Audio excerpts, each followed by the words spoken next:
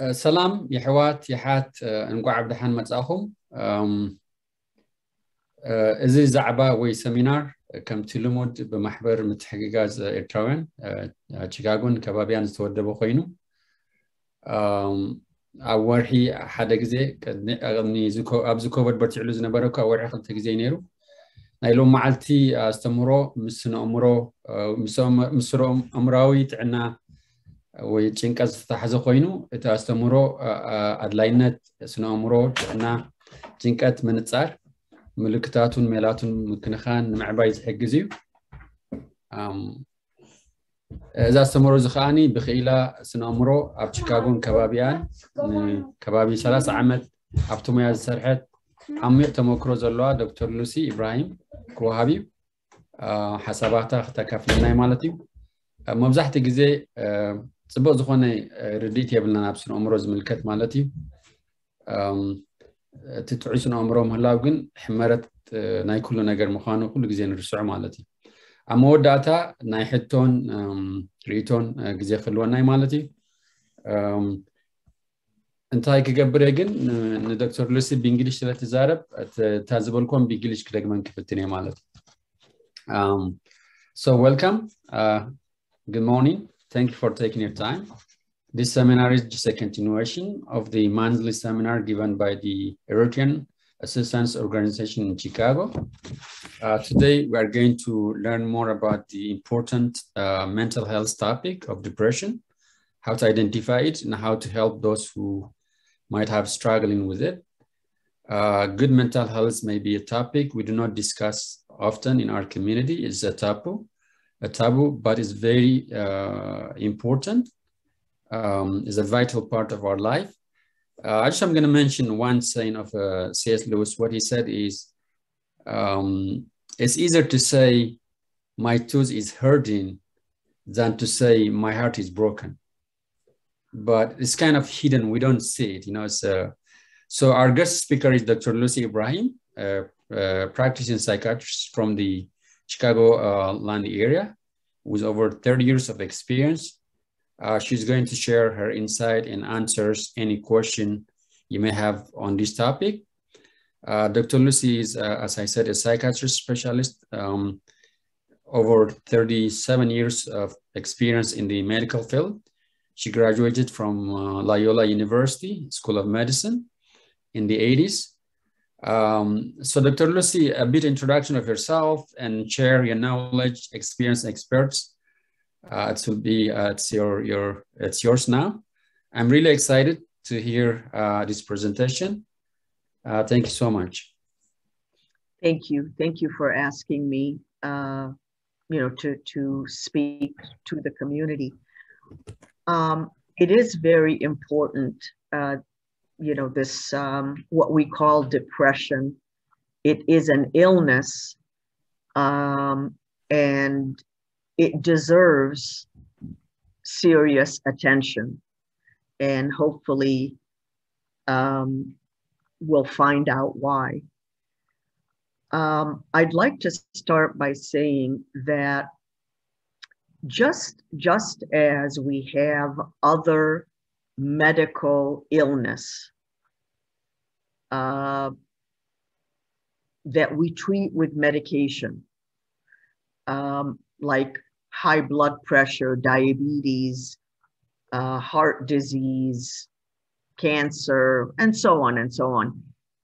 Just as we have such medical illness that requires scientific medical attention and is treated by medication, the same goes for this illness called depression.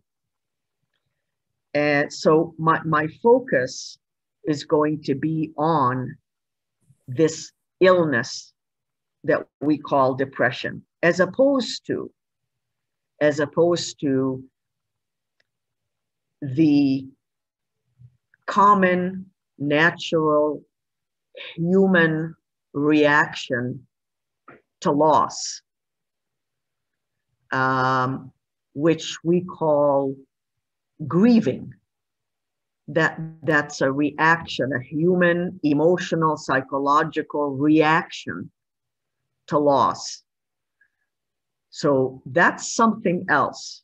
I would like to separate these two, because when it comes to grieving a loss, this is natural, normal, and it does not require medical treatment per se. On the other hand, depression, the illness.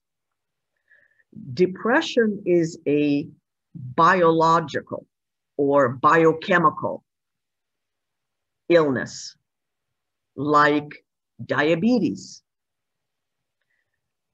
It is actually very genetic. So it runs in families. It can be inherited. The prevalence is about 10% per year. However, it's probably more than 10%. It's probably more than 10%. It is one illness. However, there are many variations, many subtypes. So it's quite a spectrum. Depression is important because it can truly destroy one's life. And that includes literally destroy one's life, as in suicide. This illness drives people to suicide. And at the same time, it is very treatable, highly treatable. One of the most treatable conditions that we have in our scientific field. Now, treatment is primarily with medication. Talk therapy, counseling of various sorts, these are all important.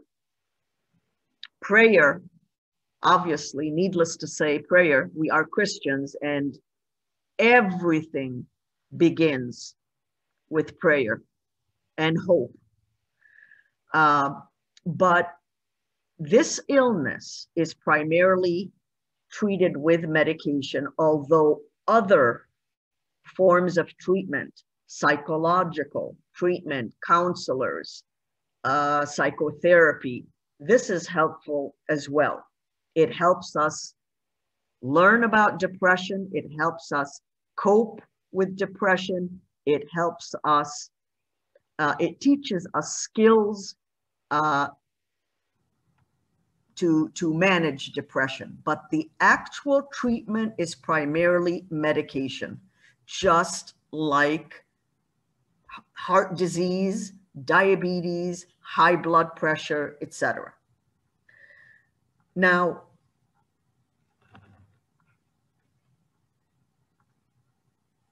there are many, many symptoms that are caused by depression. In fact, depression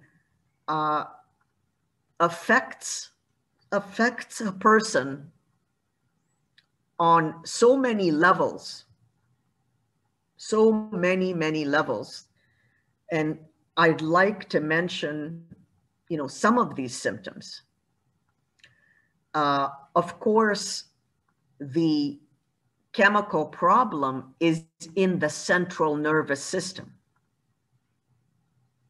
Diabetes, the problem is the pancreas and blood sugar.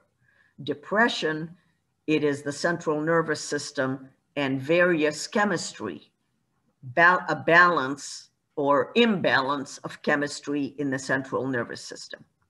Okay, I'll come back to the symptoms in a moment, but I also wanted to mention that we have excellent treatment. However, excellent treatment is still not a cure. We do not yet have a cure for this disease, but we do have excellent treatment options. Now, what are some of these symptoms? Again, remember, the source of the problem is the central nervous system, the brain. Okay. Well, we have emotional symptoms, such as people feeling sad, people feeling nervous, worried, or even having panic attacks, people feeling like they just don't care about anything or anybody, apathy, and lack of joy, the inability to feel joy, even in things that would normally bring a person joy. So these are emotional symptoms. There are psychological symptoms. For instance, self-esteem goes down, self-confidence goes down, feeling insecure. Our thoughts even become distorted. We can misinterpret what someone says or what someone meant. We become very sensitive to everything. So those are examples of psychological symptoms. Cognitive symptoms. Cognitive symptoms, for example, poor concentration and forgetfulness. These can also be symptoms of depression. Mental symptoms, for example, people, not being alert, not being with it. People will say that, they are a little bit in a fog.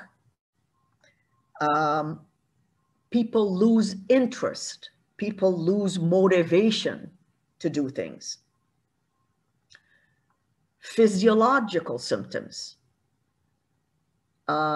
Depression definitely affects sleep and appetite. Typically, insomnia and a loss of appetite. Last but not least, functional symptoms. For example, having the energy to function, being able to get through activity or have a certain level of activity is lost. So this gives you an idea about the the extent of the symptoms. And this is why I say it really affects, this illness really affects us on many different levels. It even makes, if a person has any kind of pain, depression will worsen that pain. Depression will worsen the experience of that pain. Of course, it happens to be vice versa. Chronic pain can also cause depression. This is a two-way street. But as you can see from the symptoms we talked about, that this is a disease that can really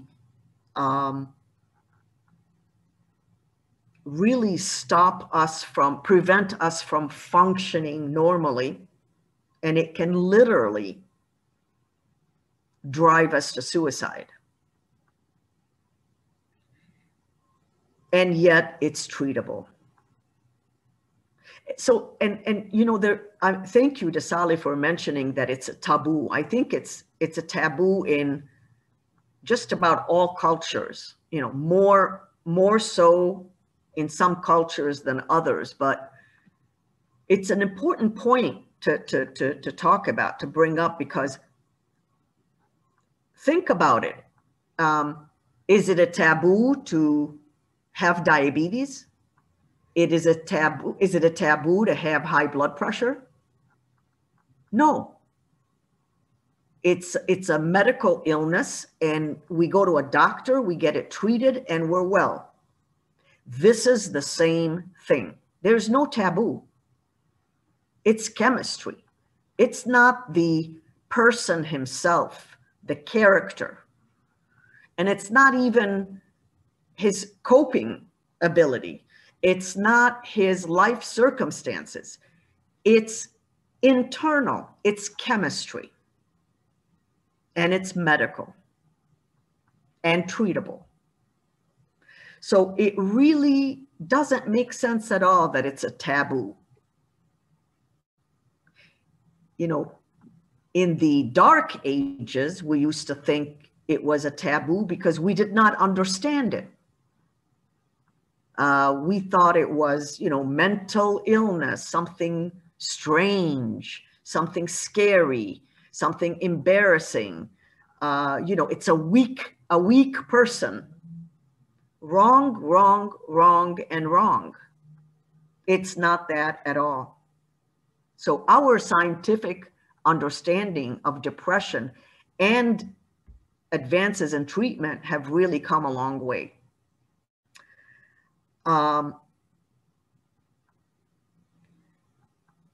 You know, we can talk about other things, but I wonder, for example, well, I mentioned, you know, depression often runs along with obsessive compulsive anxiety or panic attacks.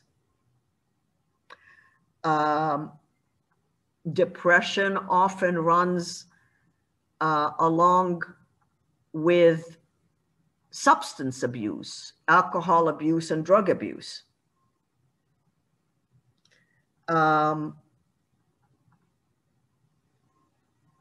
We can talk more about, you know, what runs along with depression, what can make it worse, et cetera, et cetera. Maybe as questions come up. But for now, how about if I just pause and see if there are any questions so far? Anything I can clarify, any questions I can answer? Hi, this is Gideon. Can you touch up on some of those, you mentioned that they're treatable. What form of, I guess, can you talk a little bit about that, how that works or what that means? Yes, the treatment, you mean? Correct. Okay. So primarily, okay, because this illness is biochemical, this is why the primary treatment is medication, or we also have electric shock therapy. We still use it. It is still an excellent treatment. Of course, now we know how to use it in a much safer and more humane way, but we continue to use it under certain circumstances. It is very effective and safe. So we have electric shock treatments. We have medications, many medication choices now.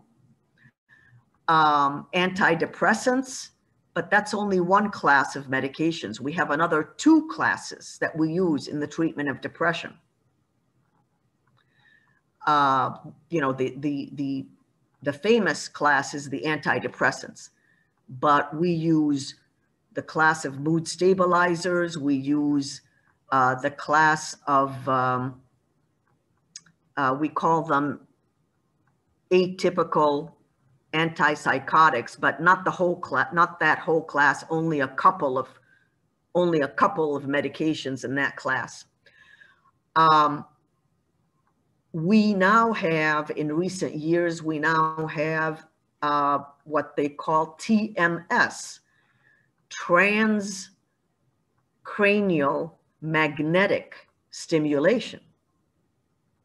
Same idea as the electric shock treatments, but not quite, not yet quite as effective as the electric shock treatments. Of course, it's easier, it's safer, less side effects. Okay. Medication, though, is really, really important. But again, let me add,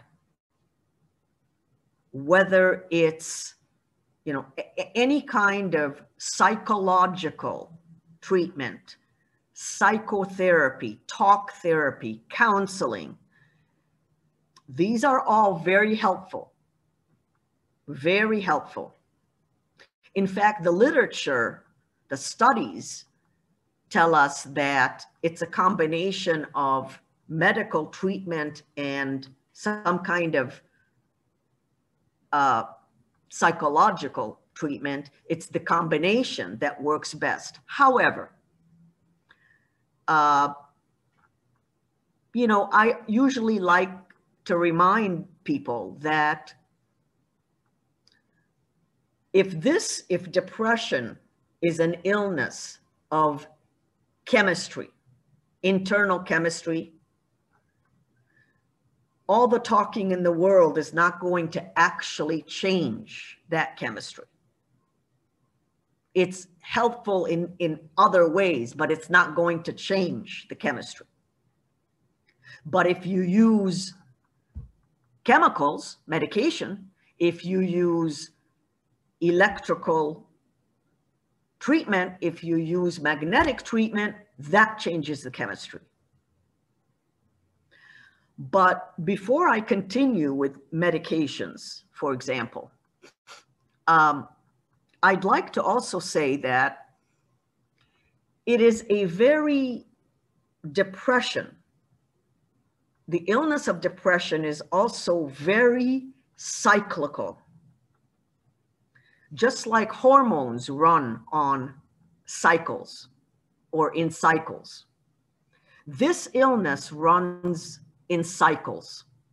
It comes and goes and comes and goes. Although, as I implied before, although the illness is very, very high risk in complications and losses and even death, suicide. Although that's the case, I must tell you that even when it is untreated, it's going to take its course and could eventually go away by itself, of course, only to come back because it's cyclical. So, and you know, it can last an average of 2.5 years. That's a long time in a person's life.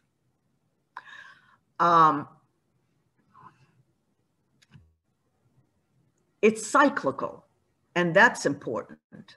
Why? Because even if it's properly treated, remember, it can be very well treated, but it's not a cure. And it's cyclical, which means recurrence is always possible. In fact, we should expect recurrence rather than, you know, rather than hope that it, you know, never ever comes back. Okay. But highly treatable every time it comes back. Now, Doctor, okay. There's also other people also, they want to ask questions. I think Simon raised his hands. And then Burhan after that.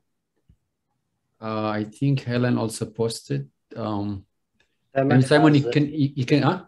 Simon has texted the question in the chat box. Oh, he posted, okay, I see, okay. So it says, how do you diagnose depression? How accurate is it? What type of tests are there and how reliable are they? There's multiple questions at the same time. That's okay, but forgive me. Can you repeat the question, but just speak louder because I'm hard of hearing? Oh, sure. Okay, I'm sorry about that. All right. It says, how do you diagnose depression? How accurate is it? What type of tests are there and how reliable are they? Okay, so what tests are there? How do you diagnose it? How reliable are the tests? Yes. Did I miss anything? Yeah, no. Okay. Yes. Yeah. Okay. So you basically have to see a doctor like myself. Although other doctors, primary care physicians, should be able to tell, and they can either start people on some medication or they can refer you to a specialist like myself, a psychiatrist. Even psychologists and therapists, you know, they are supposed to recognize depression in their patient, and they are supposed to refer them to a doctor like myself. It doesn't always happen, but now, how does a specialist diagnose depression? Well, yes, there are tests, but the tests are actually only helpful. They are not diagnostic. We do not have tests that are actually diagnostic and therefore reliable. There are tests, neuropsychological testing, the MMPI, various psychological testing. They give us information, but they are not diagnostic of this disease. The diagnosis is made clinically by a doctor like myself. And, you know, it involves quite a bit. It's not just these symptoms that I mentioned before. It involves family history, past history, you know, how long it has lasted, the impact on one's life. Family history is very important. So for me to reach a diagnosis, I have to gather a lot of data, which I then put together and then draw my medical conclusion. Sometimes it's obvious, sometimes it's not at all. But I will say this. We are taught in training, we always err on the side of treatment. What does that mean? If I'm not sure that there's clinical depression or not,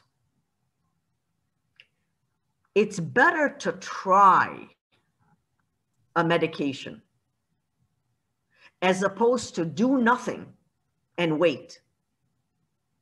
Because we lose far more if we do nothing and wait.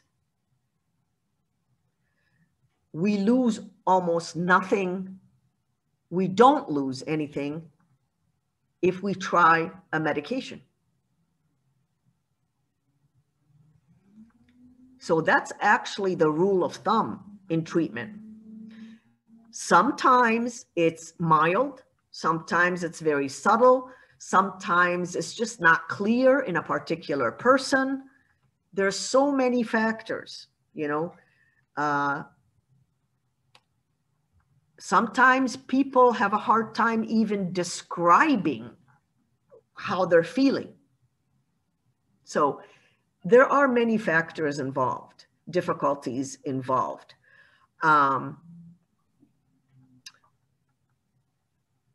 You know, but if it has affected someone's life, you know, that's a big red flag. If it's enough, whatever the symptoms, if it's enough that it affects your life or is a problem in your life, in functioning, that's a big red flag. I hope I answered the question.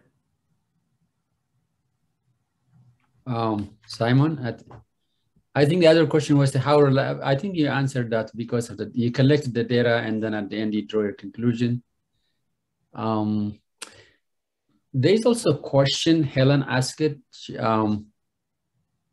Maybe Simon, if you have any question, you can do. You can ask a follow-up question. Feel free to do that.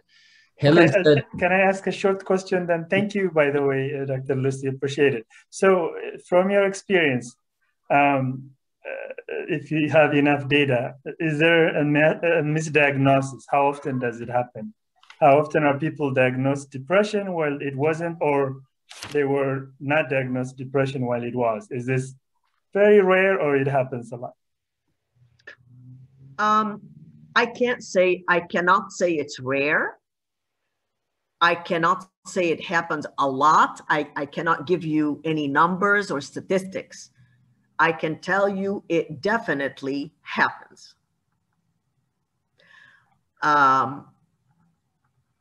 For example, you know, if someone has had a major loss in life and they are grieving, and early on in the grief process, you know, it can look like depression, but it may not be depression. It may be just the process of human grief.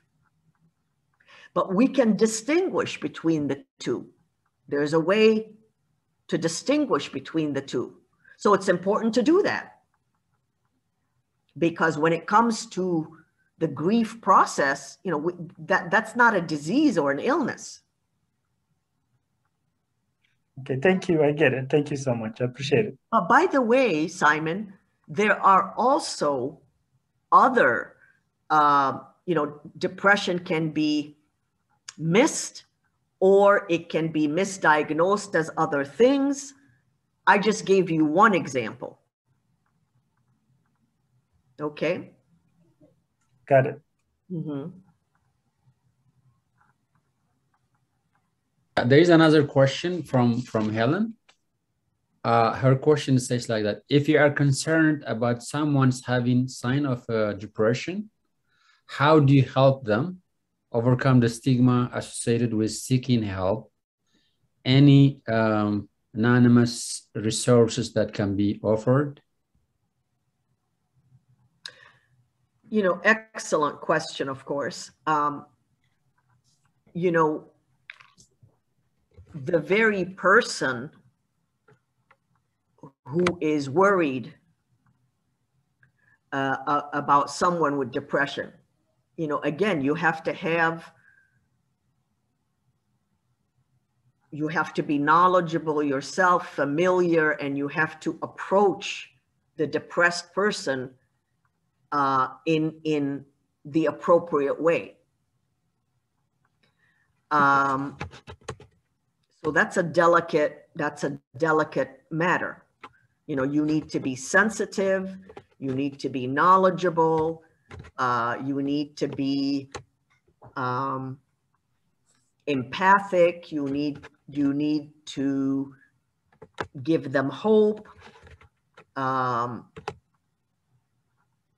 you know, be supportive, all those good things.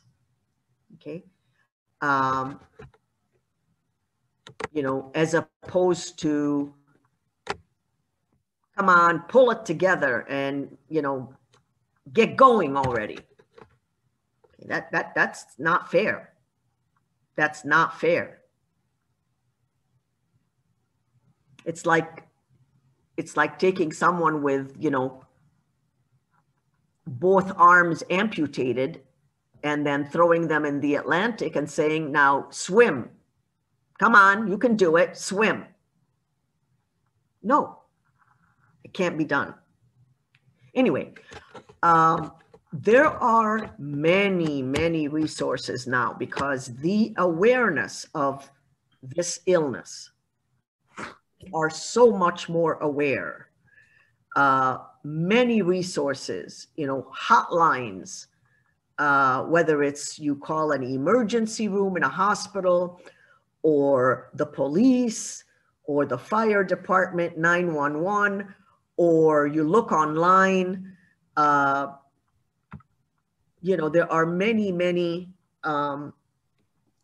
resources available, and our awareness is much better than it used to be. It is so very important to explain to the person that there is no shame, no taboo, no embarrassment, because it is diabetes. It's just a different organ and different chemistry. It is diabetes.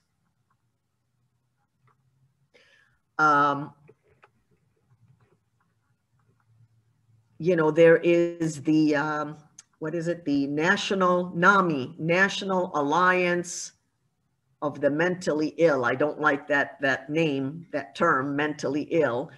But anyway, there is that organization, just like there's Parkinson's organization, dementia organization, you know, a lot of organizations that focus on one illness. So National Alliance of Mental Illness. But as I said, it's easier than that. Any hospital, any emergency room, you know, or you just look up. Oh, how about the Illinois, or other than Illinois, but Illinois Psychiatric Society. You know, they have a list. They keep a list of all of us professionals. You can call up your own insurance company and find out where they would refer you or which doctor they cover. There are really many resources. It's also, you know, we know it's much easier for people to go to a psychologist, a therapist of some sort, a counselor. It's easier for people to do that than to see a doctor like myself. And that's okay. That could be the first step. First step is better than no step.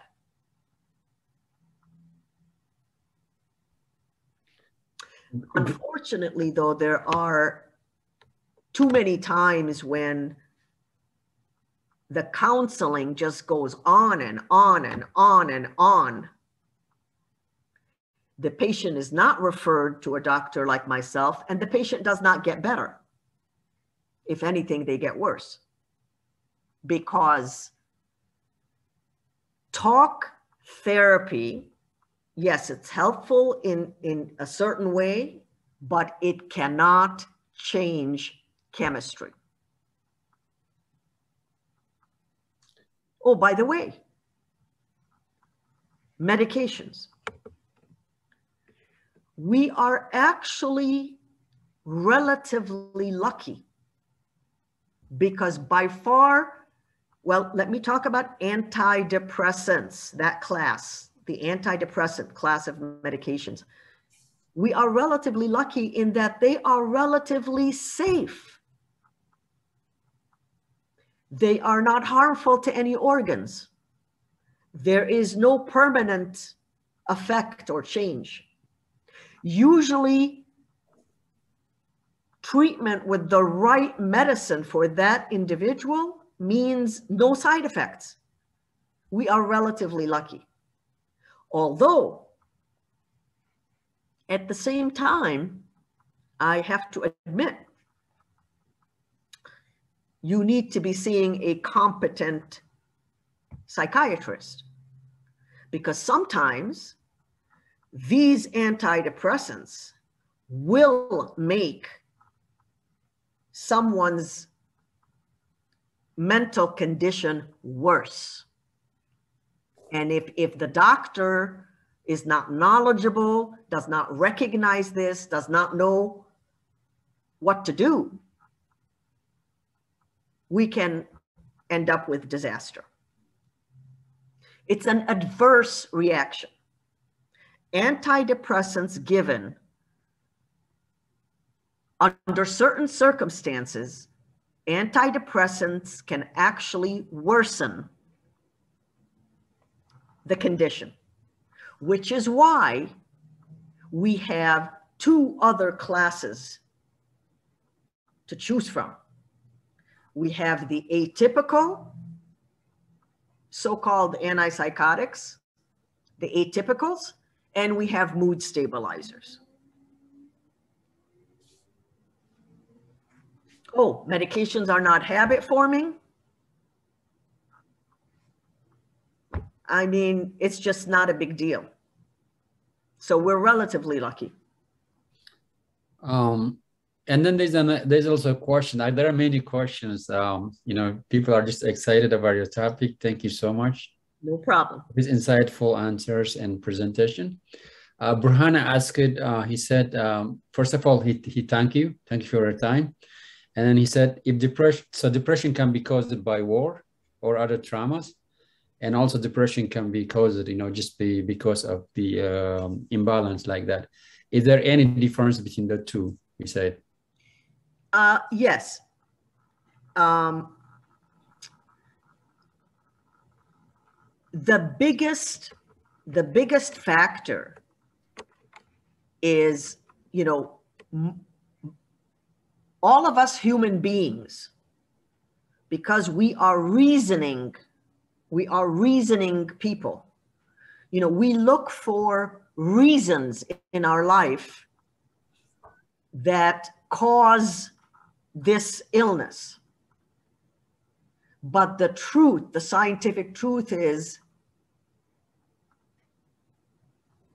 whatever, you know, what happens externally in our life typically does not cause this illness. This illness is like diabetes. It comes from within. It's genetic.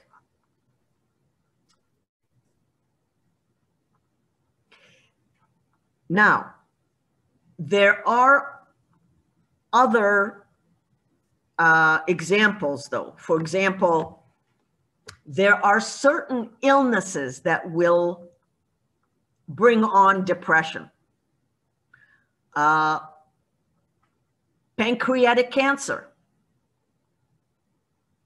There are certain medical treatments like chemotherapy or steroids. So we have those examples as well. But the biggest, most important example for us is that it is not external life factors that cause depression. Depression comes from within. It is biochemistry, it is genetic, and it just occurs, it manifests. So is that helpful? Yeah, I hope she answered your question, Brian. If you have a follow-up, feel free to add it. I just because our time is running, I may go to the next question if it's fine with you. Did she answer your question, Brian? I hope so. Yes. Okay, great. So the next question is Mike. He said, some people deny that they have signs and then symptoms of depression. How can you convince them to seek medical or psychological advice?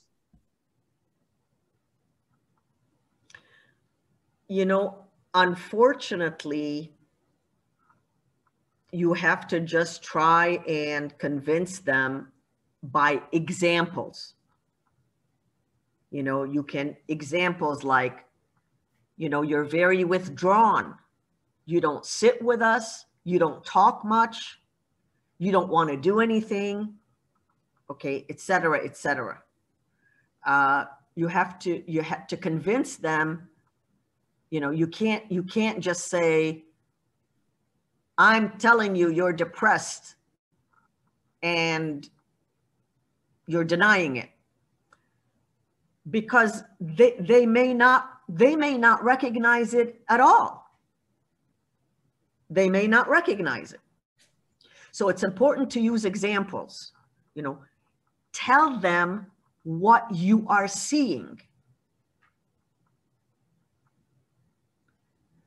Because usually depression will make a person not like their normal self. It affects us, so we are no longer like our normal self.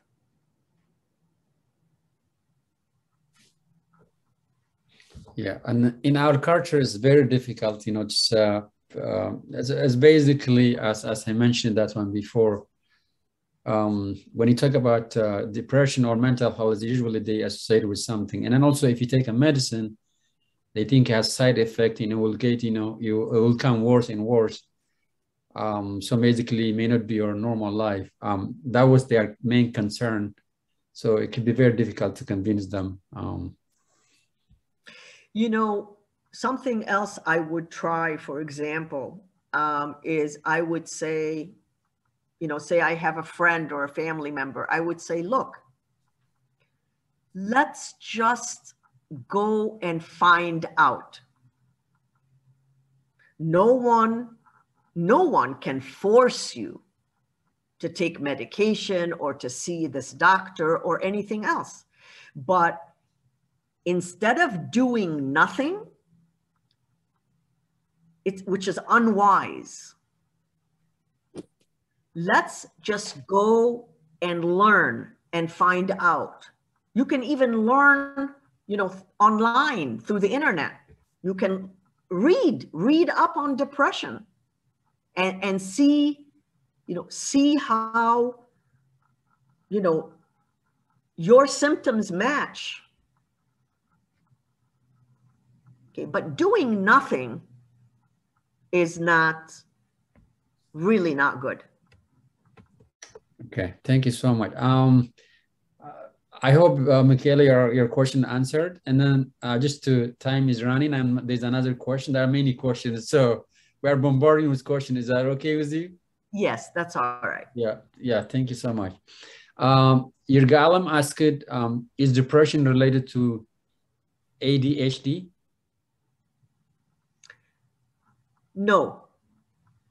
However, sometimes one is misdiagnosed with the other, both directions. And it's not unusual to see both of them run in the same individual. You know, some form of depression and ADD. remember, depression is one disease, but it's a very, very wide spectrum, different subtypes.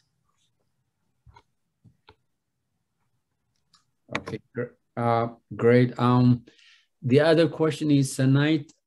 So Sanai said, many people are afraid of the negative side effect of the psychiatric medication. Can you explain the side effect of them? I think you explained some of them, but you can add some details to that. Okay. There's honestly, first of all, nothing serious. Nothing. Not side effects. Okay. Remember, I mentioned adverse effects. That's serious. That's important.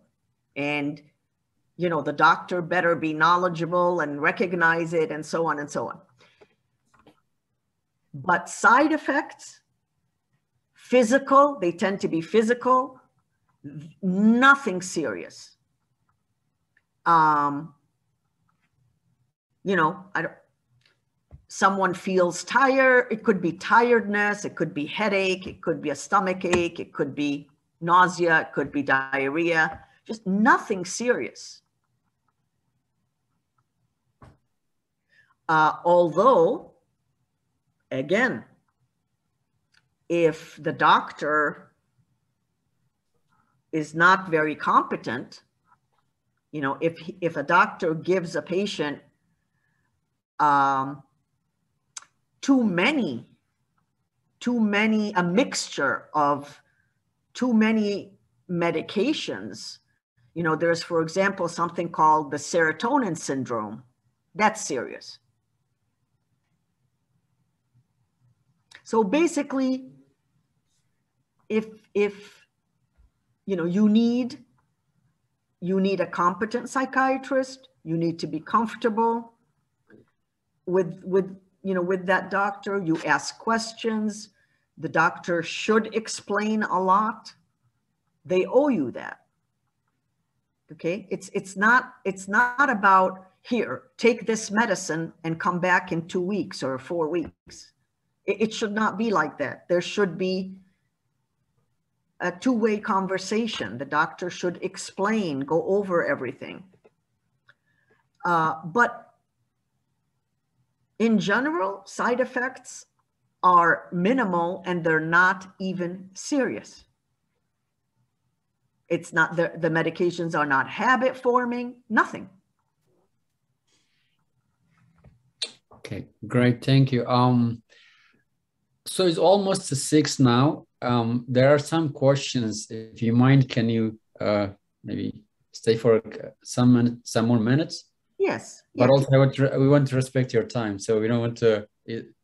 Okay, so there's a question. So can I read the next question? Sure. Okay, great. Thank you so much. So Hanok, he said, boxed warning of antidepressant are increased risk of suicide thinking. And natural product is St. John's wort, which may be helpful for treating depression versus standard or traditional treatment. Okay, I'm sorry, Jasali. So the question is about more natural treatments for depression? I think what he was saying is maybe a natural product by St. John's wort. St. John's wort, yeah. St. John's wort, it could be helpful for treating depression versus the standard treatment or the traditional treatment, he's saying. Yeah. What's your thought on that? My thoughts are, yes, there are these natural treatments. One is St. John's wort. Actually, there are others also. I think one of them was was it called SAM-E? Anyway, but to be honest with you, I am not very familiar or knowledgeable about these treatments. You know, what I know is the medical treatment, the conventional treatment. What I can say is, although some of these natural substances, although they can be helpful, one has to be very careful, because I have seen some of my patients, you know, have a bad reaction even with these natural substances. So it's not like, oh, natural substances, therefore it cannot hurt me. No, you could run into a problem even if you're using these natural substances on your own. So ultimately, you know, maybe, you know, you can see a doctor like myself, but, you know, request that you try one of these natural treatments first. But at least you are overseen by a professional. Okay, thank you. There's also there's a question, and Mariam asked it. He said, is there any resources that other than doctors that can help the awareness of depression, like books, any doctor that can be referred to? Oh, definitely. Like I said, many, many resources. There are books. There are, you know, you just Google it. There's a lot on the internet. There are professional organizations. You know, a lot of resources where you can learn about it and better understand it.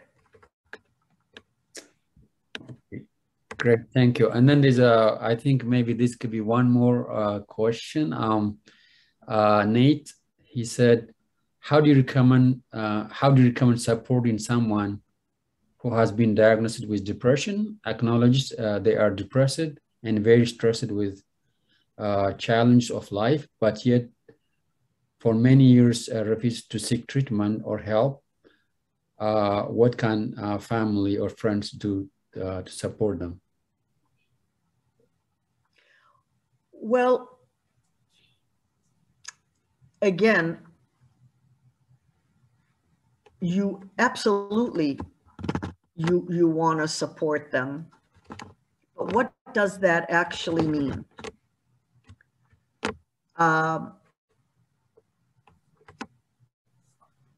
It does not mean that we do nothing and we just sit and watch.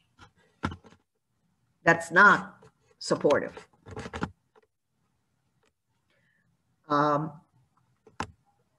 Supportive would be, you know, to appreciate, to have empathy and compassion for the person, for the ill person, the depressed individual. And, you know, continue to encourage them to get treated.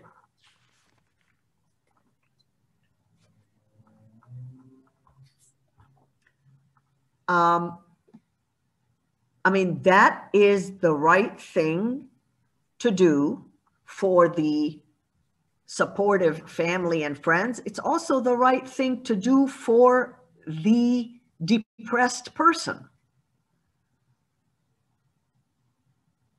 You know, the depressed person plays a role also. If the depressed person does not want to help themselves, that's a problem. That's a problem. That's no good.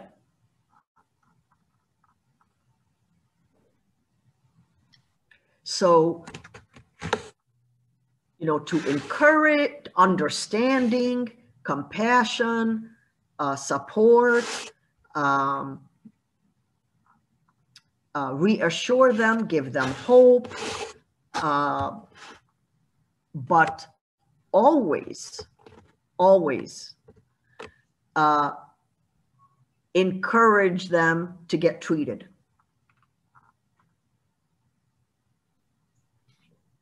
Great. I think Nate also has maybe a follow-up question. He's raising his hand. Is that a follow-up question, Nate? Go ahead. Yes, it is. Can you hear me? Yeah, sure. Go ahead, Nate. So first of all, Dr. Ibrahim, thank you so much. As always, we appreciate your time and incredible knowledge. Just to follow up to my question, so this individual that I'm asking about this isn't a topic they're willing to discuss, right? So I think when you bring up the topic, they completely shut down and further push away family and friends.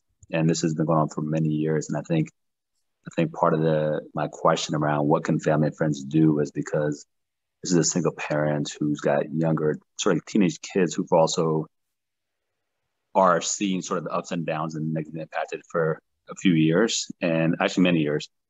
And so the intent is to support them, but this is a topic that they will absolutely not discuss. And admittedly know they have it, have been diagnosed medically, but refuses to do anything about it. And you can see this person really at their limit, and yet they still sort of push away family and friends. So I think you may have answered my question, but it's a bit more delicate and hard to engage on this topic because the person's not willing to allow that conversation.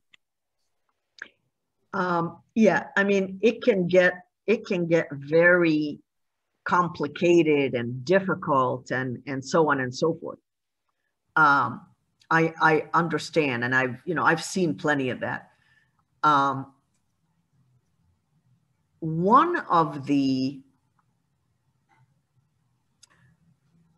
A couple of ideas though, sometimes a group of people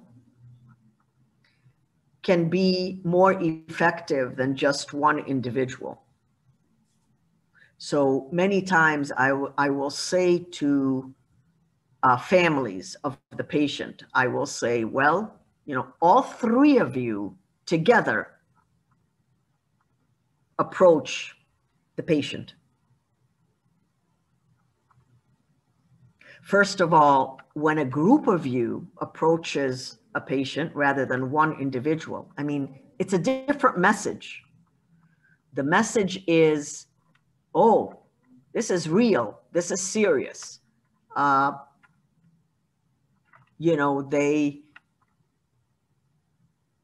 They all agree. It's a stronger message. So that's one idea. Another idea, even if someone is terribly depressed, and even if I keep saying, be compassionate, be supportive, be loving, and all these good things, but ultimately, you never want to enable, if the depressed person is not doing their part, if the depressed person is not cooperating,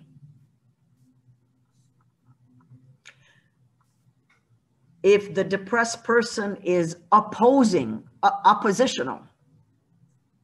okay, the loving, supportive family has to use what we call tough love.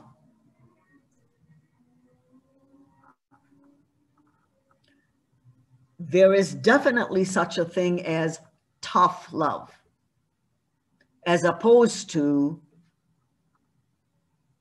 going along with the patient, giving in to the patient.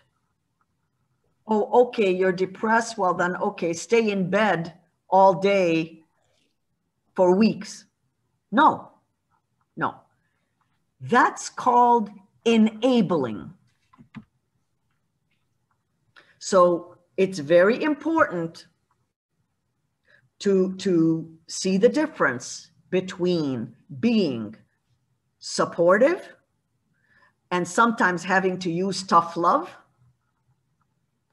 versus just going along because you're really enabling that person to keep making mistakes, refusing treatment. No, I don't want to talk about it. You know, they're not functioning. They are losing days and months and years and so on and so forth. Do you follow what I'm saying? Yes, thank you so much. I appreciate the feedback. Yeah, thank you so much, Dr. Lucy. Thank you, Nate, for your question, everybody.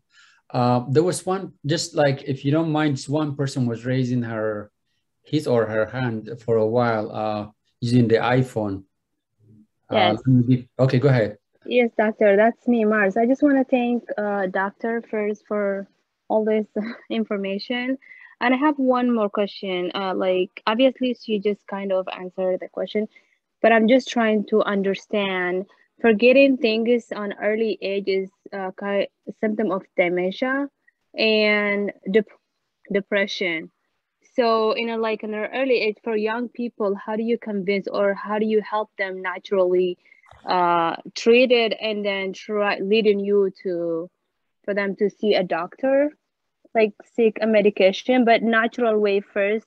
That way you can convince them, like, you were trying naturally, but then this is the way to see a doctor and then cure whatever problem is on early before it gets worse. Okay. I'm sorry, I did hear part of it. But so how do you convince them? Yes. To get help?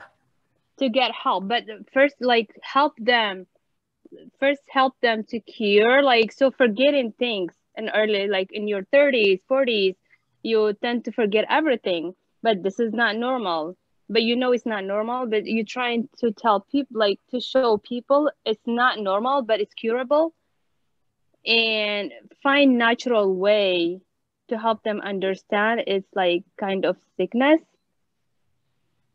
So it starts my way. For example, if I'm helping my sister or my friend, it starts my way in a natural way. But then if the natural way doesn't work, that will help me to go seek doctor help. Well, I mean, I can see, that you're being very logical, but remember,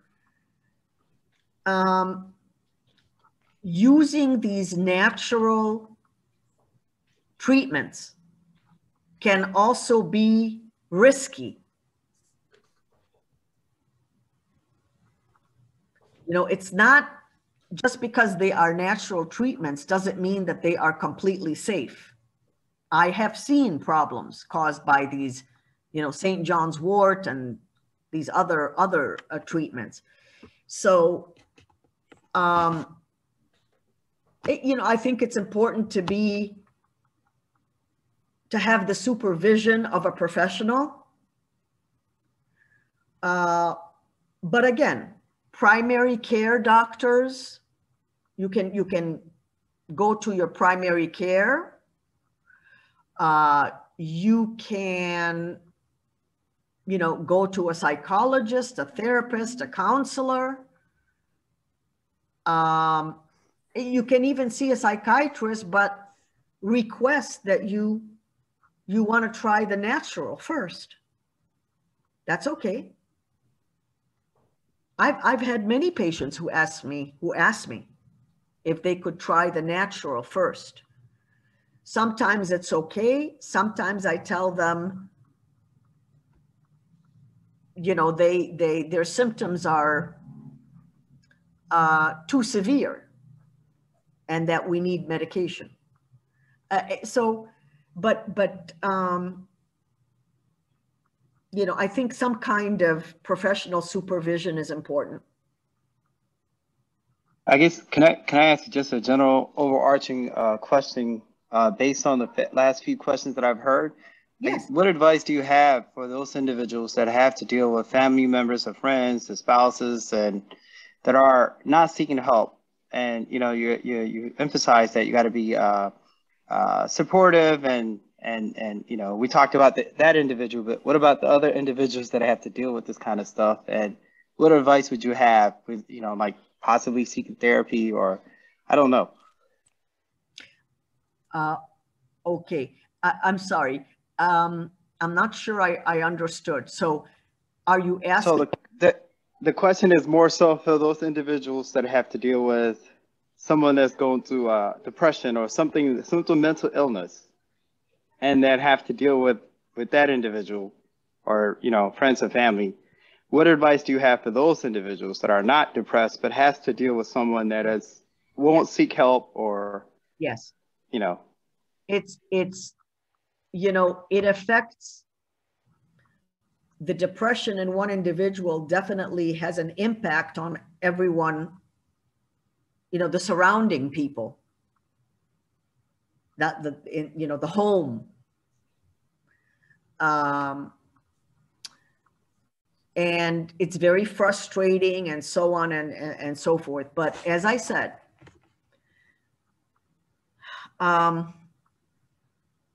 if we understand that this is an illness and the person cannot help the symptoms, then, you know, we need to be compassionate and supportive, compassionate. But again, when, you know, ultimately, when push comes to shove, compassionate and supportive does not mean that we just sit and watch them, you know, watch them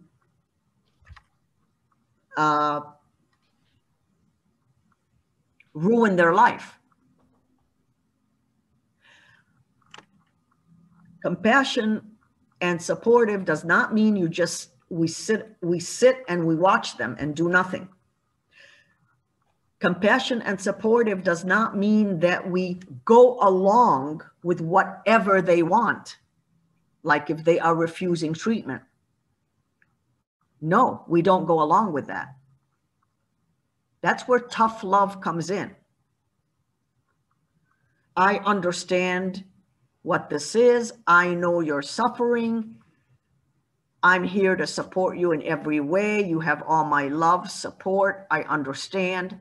I feel for you, but you have to do your part. You have to do your part.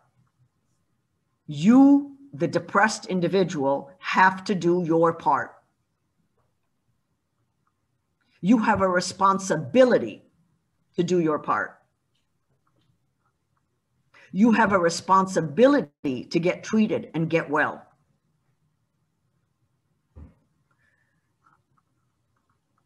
Not only is it available, but, you know, whether it's a depressed individual or an individual with cancer, or we don't live, you know, we don't live in a vacuum.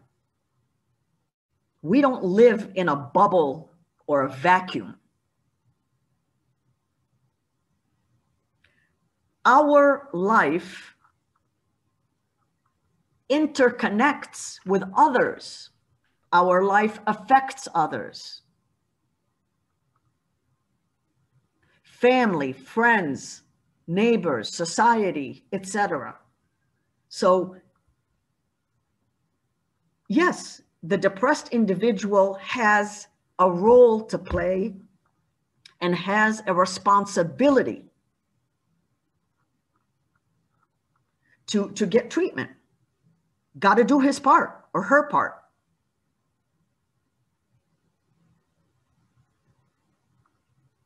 So, you know, this is an example of the tough love that we sometimes have to use.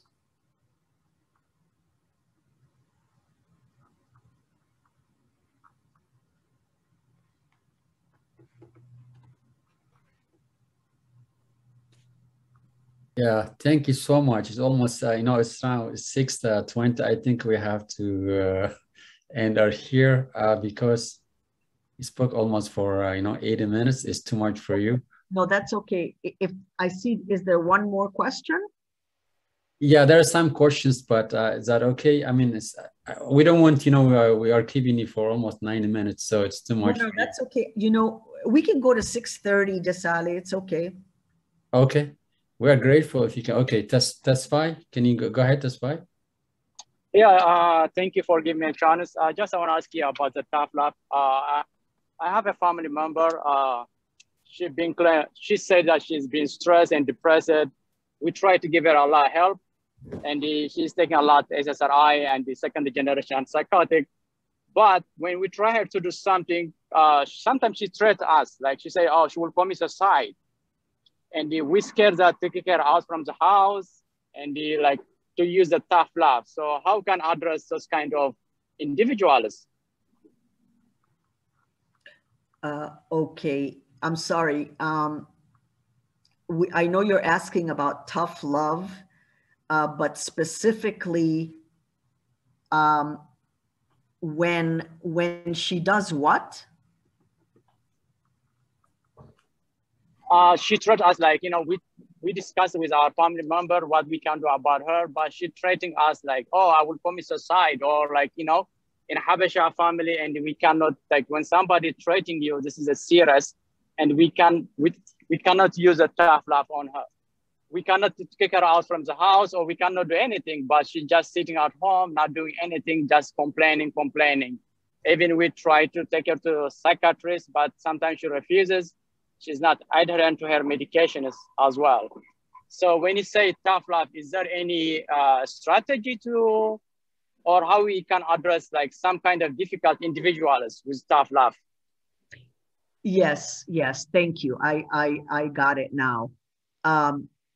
First of all, the doctor that you go see should know about this and can help you. I mean, my patients come to me and tell me, so-and-so, the family of my patient will come to me and tell me, the patient doesn't take the medication, the patient won't get out of bed, the patient, and so on and so on. So the doctor himself can help you with some guidance. The doctor himself can have some words with the patient. Let me give you an example of tough love. One of my patients has depression. His wife called me several times, a few times in a row. She called me and she had the phone on speaker. She called me and she said, and also I saw him here in Chicago, but they live in Florida for a number of months. She called me and she told me that her husband is not taking the medication. He is not getting out of bed. He has very poor hygiene. He speaks very badly to her, refuses everything. So I told him, I said, this has been going on too long. You are not doing your part. You are not cooperating with treatment. You are not taking responsibility. You're not doing your part. So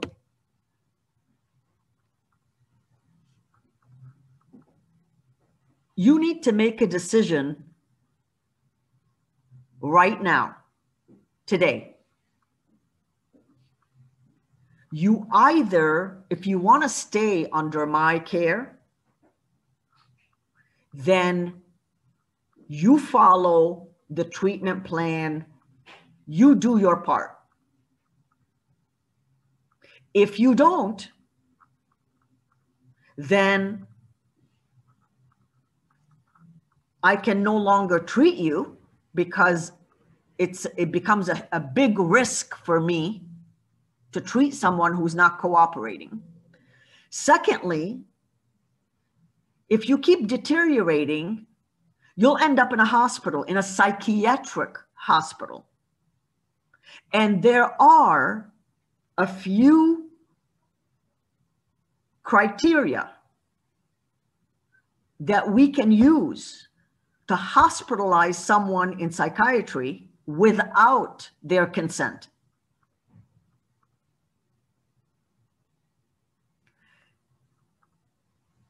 But there are other, you know, and it's not necessarily threats that you have to use, but there are other, you know, other techniques. You know, you can say, no more complaining. Don't say one word, don't say one complaint, because you don't want to cooperate with treatment. You know, you set limits. You set limits. You explain to them that if they choose not to cooperate, okay, but there are consequences. And that's not just for them, it's for every one of us. Every one of us. Life is full of choices. You make a choice, you eat the consequences. So this is an example of tough love. But you can also get, the doctor can help you with this, a therapist can help you with this.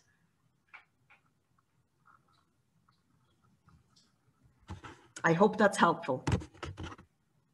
Thank you so much. Just one question. I think we have to. Oh, sorry. Just did you? I hope she answered the question. No, I don't have. I would say, yeah, she did. Thank you so much. Okay, great. Thank you. So Ma'raf has questions. So I'm going to give her a chance, and then I think we have to end it there. It's almost 6:30. Go, Ma'raf. Go ahead, Ma'raf. Okay. Thank you, Dr. Lucy, for your time and effort. My question is, it's a teenager and admit that suffer from depression, but resist medication. And the reasoning behind it is the medication is going to change my brain chemistry. I don't want to change the way I think. That's the reason behind the refusal of medication. And I was wondering if you have some tips how to convince an individual who already seeking help, seeing a counselor and diagnosed by psychiatrist, but resist a medication, and you can still see the symptom of depression. I would say functional depression, because this individual attends college, she's doing good in school, but you can see the challenge and struggle with social aspect of it and some other symptoms of depression. Thank you.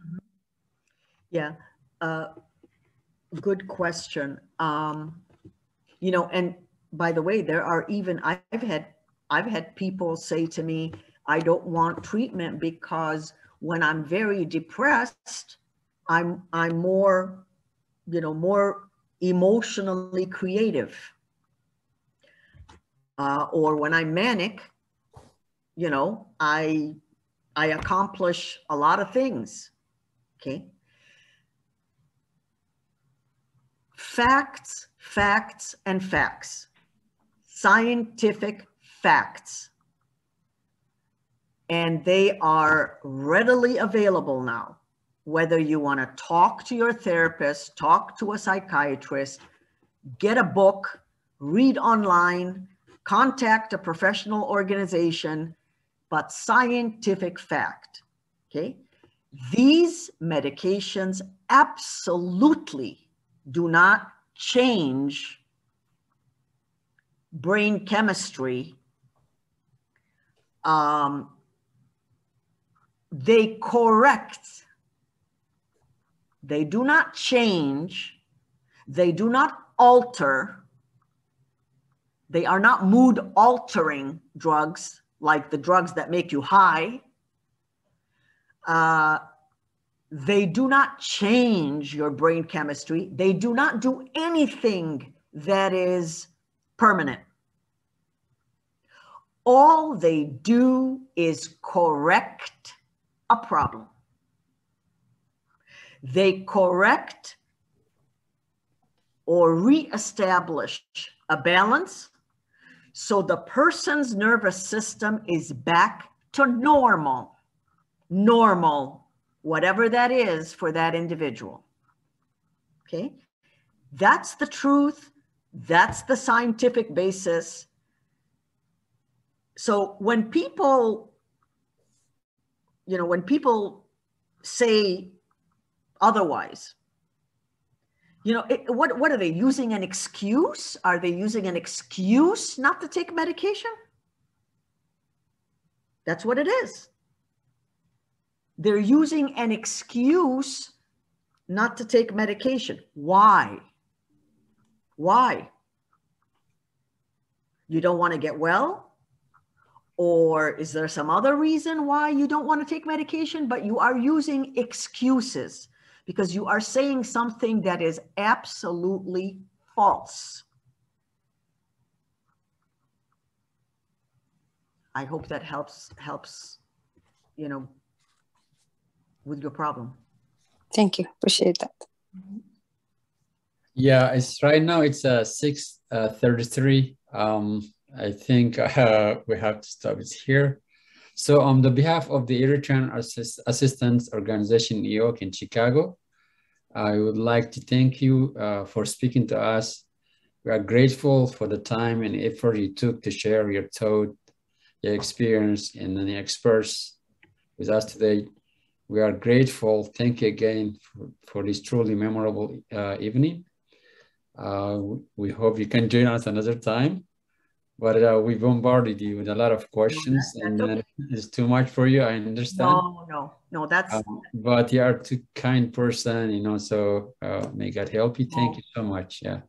That's why we do this, and you are most welcome. And I thank you for having faith in me that you ask me to speak.